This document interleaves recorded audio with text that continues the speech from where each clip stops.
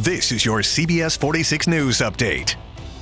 I'm Rick Folbaum. Tonight, new executive orders are in effect to help cushion the financial blow for people looking for cheap gas after hackers forced a massive gas pipeline to shut down.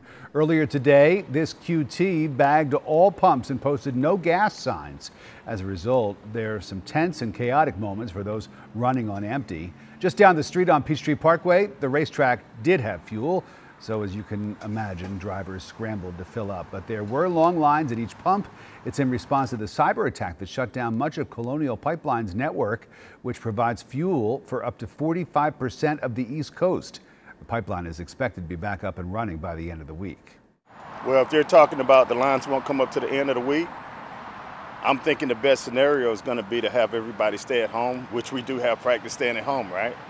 But I think that's going to probably be the best scenario so that we don't cause more problems.